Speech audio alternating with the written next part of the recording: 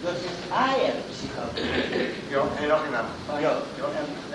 is help with the Christen, die even von helfen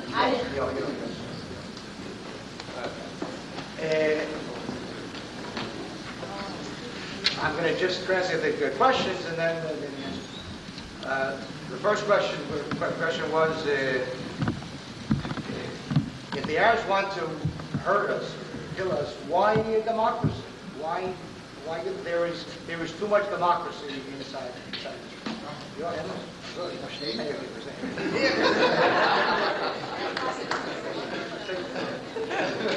The second question was, it's not possible to move the Arabs out, and if they stay, it'll be, bad. Too many Arabs. What can one do? The third question was, do the Russian Jews who think as I do they back me in Israel? How efshel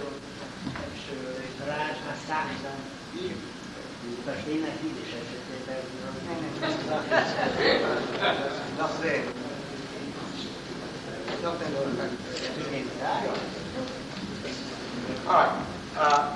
The answer is, I'm going to answer him later, privately. But just quickly, first of all, the Russian Jews do back the tremendous amount of backing. The answer to his second question, I would answer to you, we're going to throw them out. And too much democracy, yes. Right.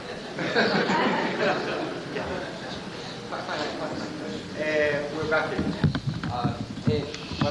The first time I was in Israel, I visited the Museum of Potential Holocaust in Raleigh, and I see that you hardly ever plug that place for her. I mean, you did start it, but that wasn't my question. My question is, what advice do you give to a child of parents who wants to make Aliyah, but his parents think that he or she is running away from them, and they can't accept the fact that the child has a need to go to Israel? Well, certainly, look, I think it's not any different than in many, many cases where there are parents whose children have suddenly become ruined, and who want to be Orthodox Jews. And the parents look upon this as somehow being an insult to them. Up until now, you ate in my home, and now you eat in the home.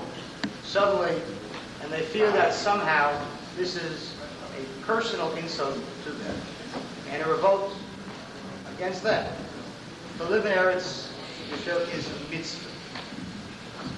And in order to do that mitzvah, that takes precedence even over honoring parents. Obviously, the child has to sit with the parents and explain carefully that God forbid it's not running away from you. On the contrary, come with me. Come with me. Come with me. I'll pay. You pay my fee. Come with me. Come with me. We'll all live together. How does it take precedence over keeping up? Because any mitzvah which parents don't want the child to that takes precedence over honoring parents. If your parents will tell you not to be shopping.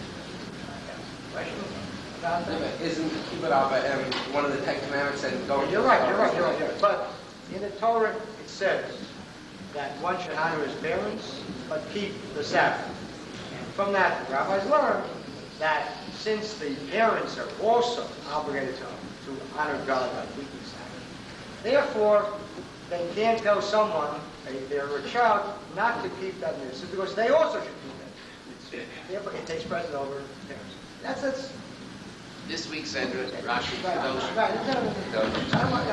Anyways, but that's it's fun. Obviously, even when one doesn't do what parents want, it should be done. It should be done with respect. Sit down with the parents and say, I love you. I want you to live with me in Eretz Yisrael. Come with me. I'm not running away from you. I want to take you with me to do the right thing. If they agree, fine. If not, you've done what you have to do. You have to do that. We're back there. Yes. Yeah.